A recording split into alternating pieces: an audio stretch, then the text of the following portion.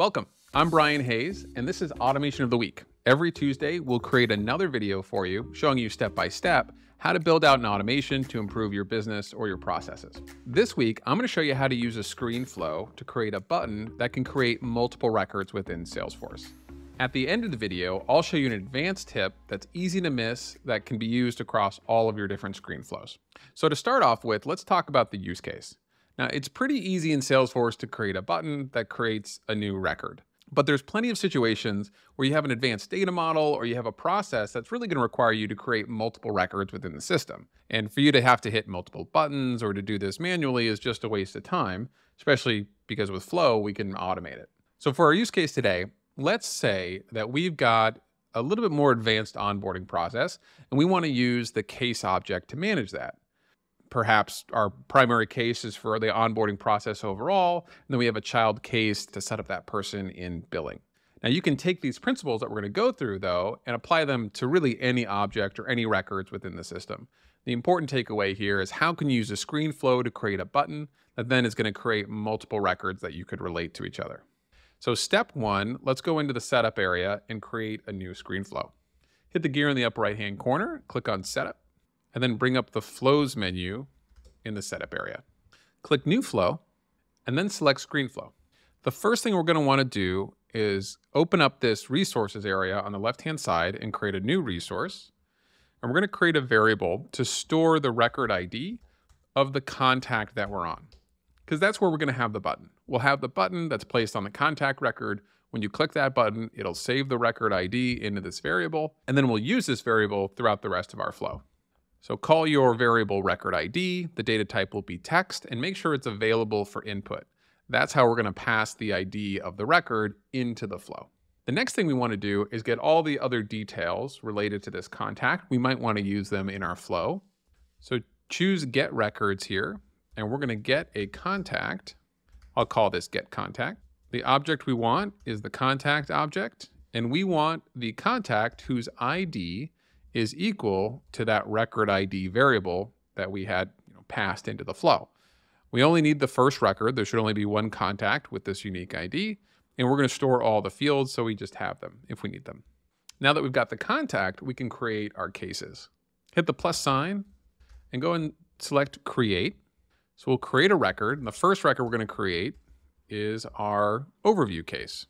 Let's call it onboarding case. We'll create one record here.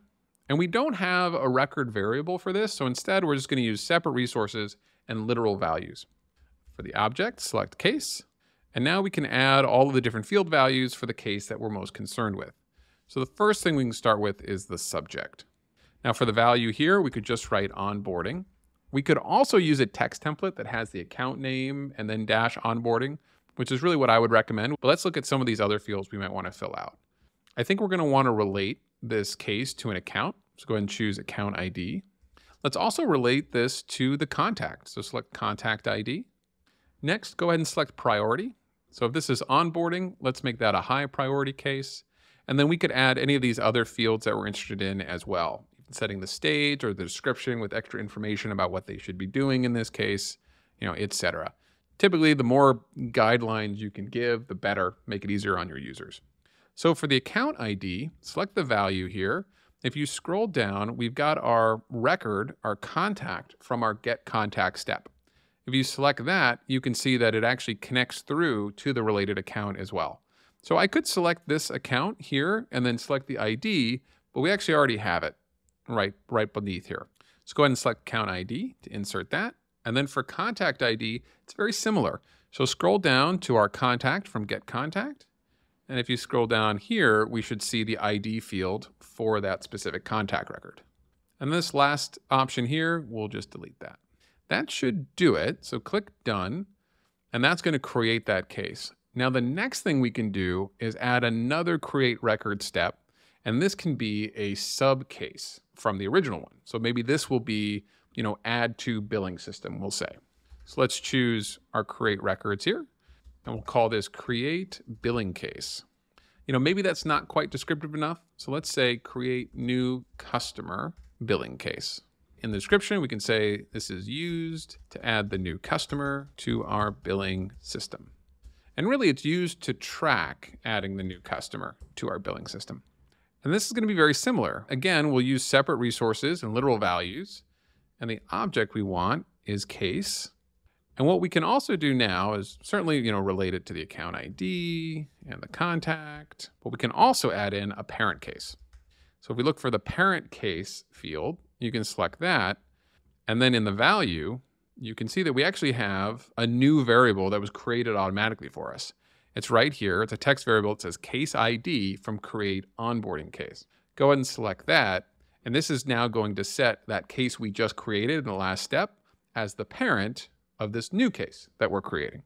So go ahead and fill out your contact ID. Same as before, go to contact from get contact, select ID, go to the contact from get contact again and select our account ID. And let's go ahead and add in a subject as well. Add to billing system and click done. Now you'll notice we have these two different create record steps here. Most of the time you want to limit the number of database actions that you have in a flow because they're expensive. They use a lot of resources and they slow things down. So you typically want to combine these two different create steps, add those two cases together in a collection and then add them to the database all at once. But in this example, we really need them separate. We can't do that because the second case is referring to the ID of the first case. So you have to have the first case created. It's got to exist in the database before we're able to reference that ID and set it as the parent. Okay, go ahead and click save and let's run this through the debug to see if it works. I'm going to call this contact because that's where we're going to start the flow from, create onboarding cases. Now, when you click debug, you can actually just pass in the ID of the contact record directly into the debug screen. It's asking for it right here. So I'm going to come over here to Alexis Rose Communications and let's copy the ID for Alexis Rose and paste into that variable. Then click run. Okay, on the right-hand side, you can see all the steps that it went through. Don't see any errors, so that's a good sign. And it looks like it created those records just fine. Our next step now is to activate this flow and then create a button for it on the contact object. Once you click activate, come back to the object manager and pull up the contact object. Choose button links and actions and then create a new action. And from here, we can choose the action type of flow and then we can select our active screen flow. Only screen flows are going to be available if you're trying to launch them from a button. So there it is, contact dash create onboarding case. Let's just call this start onboarding. Go ahead and click save. Last thing we need to do is add this to our page layout.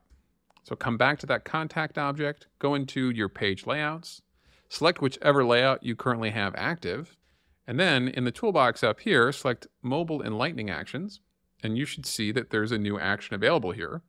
In our case, it's right there, start onboarding. Click that, drag it down onto the layout and hit save. Now when we're back at our contact, if you hit refresh, you can see there's our button right there, start onboarding. So I'm going to go ahead and click that. The screen flow is now running, and then it's just showing us that the flow has finished because we didn't actually create any screens in this flow. It is a screen flow, but it's really just a screen flow in order for us to be able to trigger it from a button. And now if you look under related, we've got some new cases here. So here's our onboarding case and our add to billing system case. And then there's a couple more from when we debugged it a little bit earlier. So if we click on this add to billing system case, you can see under our parent case field, we actually have a value there. Click on that and you can see that that is our onboarding case. If you look under related, you can also see what cases are related to onboarding. Pretty easy. So we've clicked one button and we've created two records that are related to each other as a result. Now let's improve this flow a little bit. And I'll show you how you can actually use that screen to customize the details before the case is created. So come back to the flow. And the next thing we want to do is actually create a screen. So after our get step, go ahead and add a screen. And we'll call this screen choose case owner. So at this point, screens are great because we can now take additional user input to then impact what the automation is going to do. So what we can do with this screen is add a pick list that allows the user to choose who should own these cases. Maybe you have multiple people within the company and you need to assign this onboarding case to somebody on your team. So to do that, go ahead and select the pick list option on the left. And for the label, we'll say, please choose a case owner. And then at the bottom here, we can actually create our choices. So this is the advanced tip here. Instead of just writing in the name of a person and then manually putting in their ID later, we can create a choice resource called a record choice set. And a record choice set is essentially a get, which then presents the results of that get to the user in a pick list. So let me show you. So for this record choice set, we'll call this active users. And then we can choose from any objects within Salesforce, in this case, users, and we want all of the users where is active is equal to true. But you could set up these filters however you want, and again, it could be against any object in the system. I'm not worried about how they're sorted. And then for the choice label, I think I would like their full name to be the label. And then for the choice value, we'll choose the ID of that user.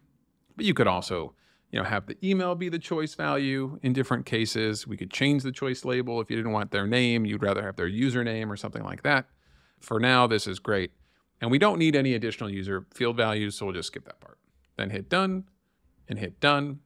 And for this onboarding case, let's add a new field here for owner. And the owner ID is going to be the result of that selection. So whatever person was chosen in that screen will become the owner of our case. If you scroll down, you can see there's a screen components resource here. That's what we just created. Please choose a case owner. Select that, and whatever that selection was is going to be inserted into this step. Hit done. And for the new customer billing case, we'll just leave that the same. So if you don't select an owner, then whoever clicked that button is going to be the default owner. But for our onboarding case, we'll have that determined by that selection in the screen. Hit save as. I'm going to hit activate. And then let's take a look at this in our environment. So come back here to the contact record and click that start onboarding link again. Now we have a screen. And this screen has that record choice set, which is getting all of our different active users. So here you can see we have a lot to choose from. Of course, some of these are integration users, which we wouldn't really want to have owning a case. So we might want to go back there and add an additional filter. But I could choose, David Rose or Rotive support potentially. So in this case, I'll choose Rotive support, hit next.